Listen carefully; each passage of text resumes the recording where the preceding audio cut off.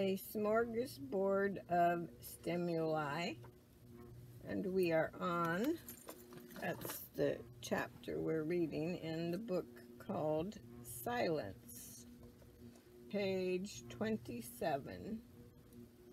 We do the same thing with the other nutriments. With sensory food, we may have the awareness to take in media that are wholesome and enlightening. Or, on the other hand, we may use video games, movies, magazines, or even engaging in gossip in order to distract ourselves from our suffering. Volition can also be healthy. Constructive motivation, or unhealthy. Craving and obsession. Likewise, collective consciousness can be healthy or unhealthy. Think of how affected you are by the mood or the consciousness of the group you are in.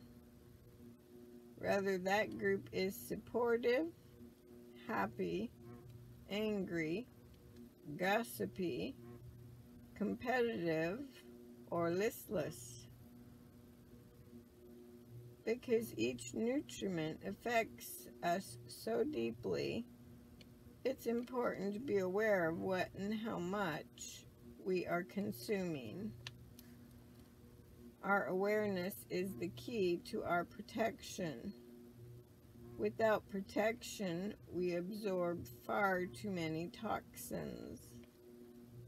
Without realizing it, we become full of toxic sounds and toxic consciousness that make us ill. Mindful awareness is like a sunscreen protecting the sensitive skin of a newborn baby. Without it, the skin would blister and burn.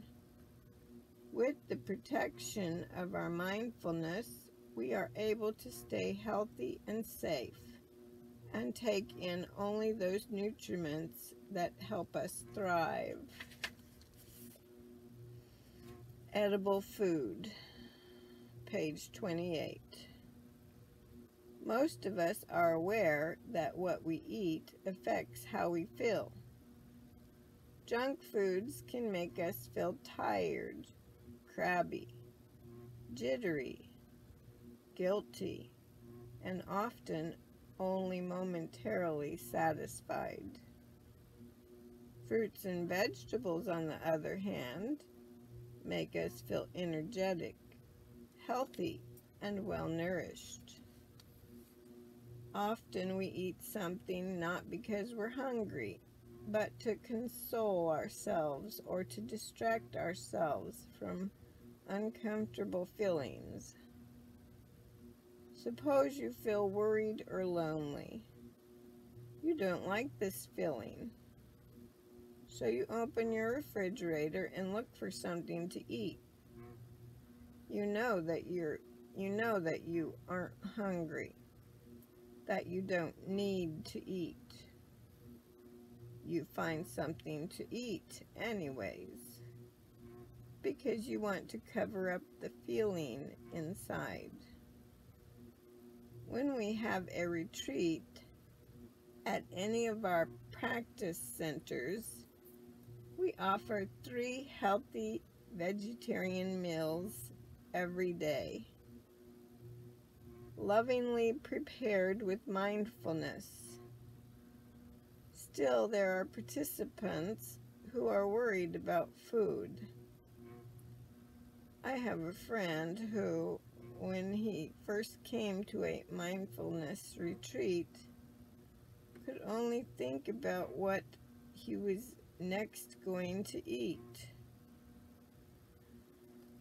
For the first 2 days of the retreat, he was hungry all the time, and he didn't like the fact that there were lines for meals. He worried that the food would run out, even though it never did. Usually he would leave whatever activity he was doing early so he could be the first one in line for meals. On the third day of the retreat, this friend was in a sharing group where he was able to talk about some of his feelings about his father who had recently died. And he got a lot of support from the group. The group ran a little late, but when he got to the meal line, he realized he wasn't anxious. He had a feeling there would be enough food, and he would be okay. I'm very glad we didn't run out of rice and vegetables that particular day. Sense impressions. Sensory food is what we take in with our senses and our mind. Everything we see, smell, touch, taste, and hear. External noise falls into this category, such as a conversation, entertainment, and music. What we read and the information we absorb is also sensory food. Perhaps even more than edible food, the sensory food we consume affects how we feel. We may pick up a magazine or go to the internet, looking at pictures and listening to music. We want to connect and be informed. We want to enjoy ourselves. These are fine reasons for consume. These are fine reasons to consume sensory food. But often our real purpose in those moments is simply to run away from ourselves and cover up the suffering inside. When we listen to music, read a book, or pick up a newspaper, it's usually not because we truly need that activity or information. We often do it mechanically, perhaps because we're used to doing it, or we want to kill time and fill up the discomforting sense of empty space. We may do it to avoid encountering ourselves. Many of us are afraid of going home to ourselves because we don't know how to handle the suffering inside us. That's why we're always reaching for more and more sense impressions to consume. We are what we feel and perceive. If we are angry, we are the anger. If we are in love, we are the love. If we look at a snowy mountain peak, we are the mountain. While dreaming, we are the dream. A teenager recently confessed to me that he spends at least 8 hours a day playing video games. He can't stop. In the beginning, he took the games in order to forget that he wasn't feeling good about life, that he didn't feel understood in his family, school, and community. Now he's addicted to them.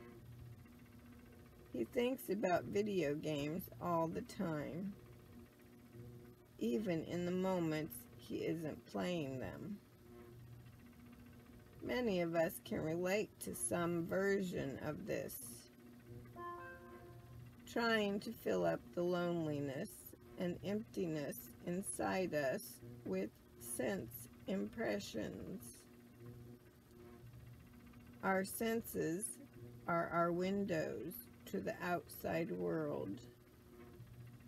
Many of us leave our windows open all the time, allowing the sights and sounds of the world to invade us, penetrate us, and compound the suffering in our sad, troubled selves.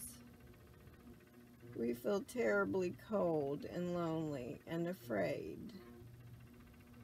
Do you ever find yourself watching an awful TV program, unable to turn it off? The raunchous noises and explosions of gunfire are upsetting you, yet you don't get up and turn it off. Why do you torture yourself in this way? Don't you want to give yourself some relief and close your sense window? Are you afraid of solitude, of the emptiness and the loneliness you may find when you face yourself alone? Watching a bad TV program. We are the TV program. We can be anything we want, even without a magic wand. So why do we open our windows to bad movies and TV programs? Movies made by sensationalist producers in search of easy money. Movies that make our hearts pound, our fists tighten, and that send us back into the streets of exhausted. Conversation is also sensory food. Suppose you talk to a person who is full of bitterness, envy, or craving.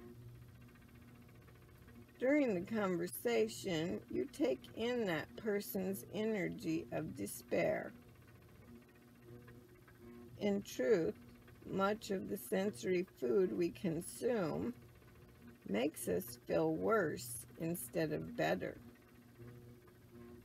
We find ourselves thinking more and more that we are not enough, that we need to buy something or change something in ourselves to make ourselves better. But we can always make the choice to protect our peace. That doesn't mean shutting all our windows all of the time, for there are many miracles in the world we call outside. Open your windows to these miracles, but look at any one of them with the light of awareness. Even while sitting beside a clear flowing stream, listening to beautiful music, or watching an excellent movie. Don't entrust yourself entirely to the stream, the music, or the film. Continue to be aware of yourself and your breathing. With the sun of awareness shining in you, you can avoid most dangers, and you will experience the stream of being pure, the music more harmonious, and the soul of the artist completely visible in the film. Volition. Volition. Our primary intention and motivation is the third kind of nutriment. It feeds us and gives us purpose. So much of the noise around us, whether advertisements, movies, games, music, or conversation, gives us messages about what we should be doing, what we should look like, what success looks like, and who we should be. Because of all this noise, it's rare that we pay attention to our true desire. We act, but we don't have the space or quiet to act with intention. If we don't have any purpose feeding us, we are just drifting. There are certain people whom I see only once a year. When I ask them what they have done in the past year, many can't remember. Sometimes, for most of us, days, whole weeks, and even months go by like this, in a fog. This is because we are not aware of our intention on those days. Sometimes it seems the only intention in us is just to make it through the day. Whether we act, whether we walk to the store, call a friend, take a step, or go to work, we have the intention, a motivation that gets us moving, whether we realize it or not. Time goes by very quickly. One day we may be surprised to discover our life is nearing its end, and we don't know what we've done with all the time we lived.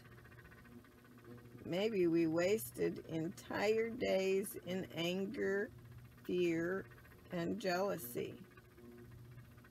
We rarely offer ourselves the time and space to consider, am I doing what I most want to be doing with my life? Do I even know what that is? The noise in our heads and all around us drowns out the still small voice inside. We are so busy doing something that we rarely take a moment to look deeply and check in with our deepest desires. Volition is a tremendous source of energy, but not all volition comes from the heart. If your volition is only to make enormous amounts of money, or to have the biggest number of Twitter followers, that may not lead you to a satisfying life. Many people who have lots of money and power are not happy. They feel quite lonely. They don't have time to live their lives authentically. Nobody understands them, and they don't understand anyone. To fully experience this life, As a human being, we all need to connect with our desire to realize something larger than our individual selves. This can be motivation enough to change our ways so we can find relief from the noise that fills our head. You can spend your whole life listening to internal and external messages without ever hearing the voice of your deepest desire. You don't have to be a monk or a martyr to do this. If you have space and silence to listen deeply to yourself, you may find within you a strong desire to help other people, to bring love and compassion to others, to create positive transformation in the world. Whatever your job, whether you lead a corporation, serve food, teach, or take care of others, if you have a strong and clear understanding of your purpose and how your work relates to it, this can be a powerful source of joy in your life.